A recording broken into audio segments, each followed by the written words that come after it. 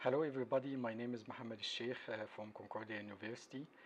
In this talk I am going to present our integral attacks against reduced round version of the Tweakable block cipher TWINE. So first I will give a brief introduction about the integral cryptanalysis and the specification of TWINE. Then I will show how we can use the bit-based division property to find several integral distinctions that cover 19 rounds of TWINE. After that I will show how we convert these distinguishing attacks to key recovery attacks against 27 and 28 rounds of TWINE. So integral cryptanalysis is one of the most powerful cryptanalysis technique to evaluate the security of block ciphers. In general, integral cryptanalysis is performed in two steps: the distinguishing attacks and the key recovery attack. In distinguishing attack, we construct a specific set of plain text X that give after some rounds another set Y. And if the XOR sum of over this set is always 0, irrespective of the using secret key, we can distinguish this reduced round block cipher from the random permutation, and we have integral characteristic. After that, we can convert this distinguishing attack to key recovery attack by appending some round after the distinguisher. When we get the cipher text set Z, we guess the round key and partially decrypt this set to another version of the set Y. And if the XOR sum of this set is not to 0, we discard the guessed round key because it's wrong. In general, there are three methods to find the integral characteristic. The first one is by evaluating the propagation of the integral properties, and the second one is by estimating the algebraic degree of the nonlinear part of the cipher, block cipher. This method is also called higher order differential cryptanalysis. And the third method is the division property. The division property is introduced by Todo at Eurocrypto 2015 as a generalization of the integral property that can also exploit the algebraic degree. At Fast Software Encryption 2016, Todo and Mori introduced a special case of the division property called the bit-based division property. The bit-based division property, we will use it in our attack. To understand the division property, we needed to define two functions, the bit product function and the parity function. For two binary vector x and u, the bit product function is defined as a multiplication of some selected bits from x, and the selection is based on the value of the selector u. If the value of the bit of u is 1, then the corresponding bit of x is included in the multiplication. And the parity function is defined as the XOR summation of the bit product function of x and u over a set x. Shortly, the set x has a division property k if for any selector u such that the vector u is less than k, the parity is 0. Otherwise, the parity is unknown. In another words, the space of U is divided in two groups. The first one where the parity is unknown, and the second one is where the parity is 0. So how to find an integral characteristic using the division property? First, assume we have a plain text set X that have a division property Kx. And by using the propagation rule of the division property, we can obtain the division property ky corresponding to the output set y. Suppose we have suppose the output y is represented, for example, in 4 bits: y0, y1, y2, and y3.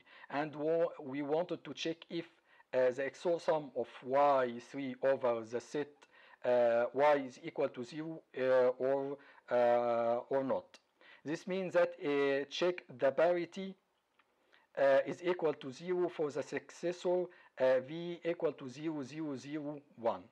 And for the definition, from the definition of the bit-based division property, this equation is valid if and only if the selector vector v is not in the division property ky. So for n block cipher, the time and the memory complexities to compute the bit-based division property through the block cipher component are roughly equal to the power n. So for block cipher with a block size greater than 32, it will be infeasible to handle this propagation. This problem is solved by Xiang et al. At Asia Crypto 2016 by defining a new notation called the division trail. By using the division trail, the process of finding the integral characteristic using the bit division property can be automated using several techniques such as MILB and SAT solver. We will use the MILB in our attack. So this is the MILB model for the basic operation copy, XOR, and AND. Also, we can model the propagation of the bit-based division property through the S-box as MILB constraints by representing it using its algebraic normal form and the H representation of its convex hull. In the following, I will revisit the specification of TWINE. Typically, a traditional block cipher takes two inputs, a block of plain text and the secret key to generate a cipher text. And since the block cipher use deterministic algorithms for encryption and decryption, every time we encrypt the same plain text under the same key, we get the same cipher text. So to get a different cipher text, we have to change the used secret key, which may be expensive. From here, the idea of tweakable block cipher come to solve this problem. The tweakable block cipher take an auxiliary input called the tweak. Using the tweak and the key, we can select the permutation over the message space. So by changing the tweak, which should be cheap, we get a different cipher text using the same key. In general, there are two approaches to build a tweakable block cipher. The first one by using a traditional block cipher in operation mode, and the second one using dedicated constructions such as Skinny and TWINE. TWINE block cipher is the first lightweight dedicated tweakable block cipher built on generalized Feistel structure. It is an extension of the conventional block cipher TWINE. And similar to TWINE, TWINE has two variants, TWINE 80 and TWINE 128. These two variants use the same block size of 64 bits, tweak of 64 bits, and a variable key length of 80 or 128 bits. Tweakable TWINE consists of three parts. The first one is the round function, which consists of 8 type 2 generalized Feistel structure followed by a shuffle operation over 16 nibble. And the second part is the key schedule. TWINE uses the same key schedule of TWINE. The third part is the tweak scheduling function. At the first, the tweak is loaded to 16 nibble state T, and at each round, the first 6 nibble are used as a round tweak, then the 16 nibbles are shuffled. In the following, I will show our distinguishing attack against TWINE. And since TWINE is an extension of TWINE, which has 16 round integral distinguisher, our motivation is to study the effect of the freedom gained by adding a tweak to the structure. So we utilize the mixed integral linear programming to find the longest integral distinction in three attack settings.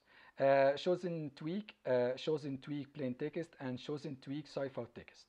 And we will use these notations to present the status of each nibble of the tweak plain text and ciphertext.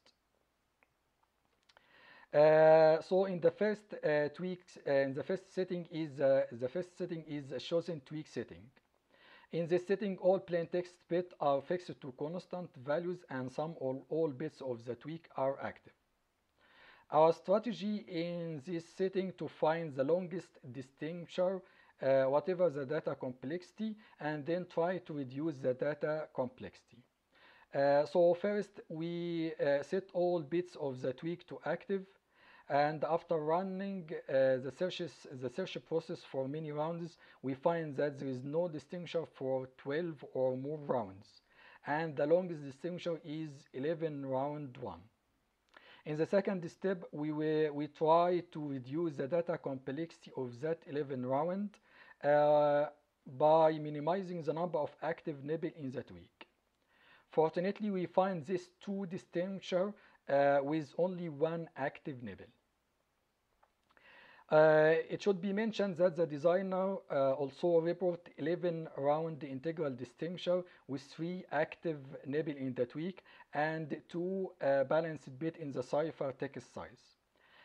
However, when we test this distinction using our MILB model, we found only 1 balanced bit in the cipher text. And since this 3 distinction has the data complexity, in practical data complexity, we verified the correctness of them experimentally to validate our result. The second setting is a chosen tweak plain text setting. In this setting, some of the plain text bits are active and the remaining bits are constant. And for the tweak, some or all bits are active and the remaining bits are constant. Like in previous setting, we are looking for the longest distinction in 2 steps. In the first step, we set 1 bit of the plain text to constant and the remaining 63 bits to active. And for tweak, we set all the 64 bits to active. We found that the longest distinction can cover 19 rounds. Then in the second step, we try to reduce the data complexity by minimizing the number of active bits in both plain text and the tweak.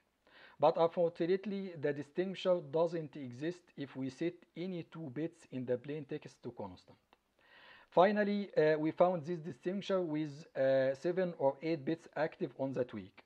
So data complexity of this distinction are 2 to the power 70 or 71 chosen tweak plain text, 63-bit active on plain text, and 7 or 8-bit active on tweak. So in addition to the previous distinctions, we found another 19 round distinction with only 63 active bits on the plain text and 6 active bits on the tweak. It's give 1 balanced nibble after 19 round. So its data complexity is 2 to the power 69 chosen tweak plain text. Like in integral cryptanalysis, we append some rounds. In our case, we append 7 rounds after this distinction in case of TWINE 80 and 8 rounds in case of TWINE 128. Then we guess some round keys to check if the last nibble is balanced or not. This figure is the analysis round in case of TWINE 80. The guess step in the case of TWINE 80 include 19 round keys or 76 bits of the key. So if we guess this directly with 2 to the power 69 data complexity, the time complexity of our attack will exceed the exhaustive search. So to solve this problem, we employ the meet in the middle technique. Shortly, instead of computing XIR directly and check if the XOR sum of it equal to 0 or not, we compute the XOR sum of ZI and XI plus 1L separately and independently. Then check if the two XOR sum are equal or not. And since the path to ZI or XI plus 1L include less round keys, then the time to compute the XOR sum of ZI plus the time to compute the XOR sum of XI plus 1L is less than the total time to compute the XOR sum of XIR directly. So instead of this passes to compute the balanced nibble, we compute this pass and then compute this pass.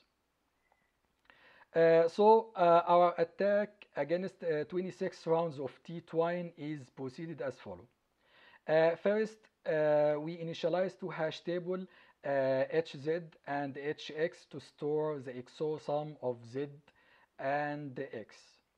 Then we get some round keys and compute the XOR sum of Z, then store this value on HZ. And get some round keys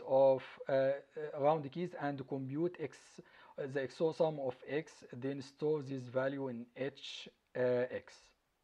Then find the round keys that lead to the same value, and these round keys are the candidate of the right round keys. Then we compute the candidate of the master key from the round keys candidate. And finally, we get the right master key by exhaustive search over the candidates using two pairs of plain text and ciphertext. This table summarizes the process of computing the XOR sum of Z and its time complexity. To reduce the time complexity more, we can repeat the previous step using different data set. In our attack against 26 round of TWINE 80, we can achieve the lowest time complexity when we use 3 data sets. Moreover, we can append one round before the distinction, so we can attack 27 and 28 rounds of the two variants of TWINE. And by using the dynamically chosen plain text method, we can guarantee that we will not use the full code book. This table summarizes the complexity of our attacks and contrast them with the complexity of the impossible differential attacks presented at Africa Crypto 2020. So our attacks are the best published attack against the post variant of TWINE. So to sum up, we have studied the security of TWINE against integral cryptanalysis. Precisely, we have shown that adding a tweak to the round function structure gives the attacker more rounds to target a large number of rounds in TWINE comparing to the conventional TWINE. In particular, we are able to construct several integral distinctions that cover 19 rounds of TWINE, whereas the longest distinction covers only 16 rounds of TWINE. And by using one of these distinctions, we launched key recovery attack against 27 and 28 of TWINE 80 and TWINE 128. And these attacks are the best published attack against TWINE. Thank you for your attention, and if you have any question, please send me.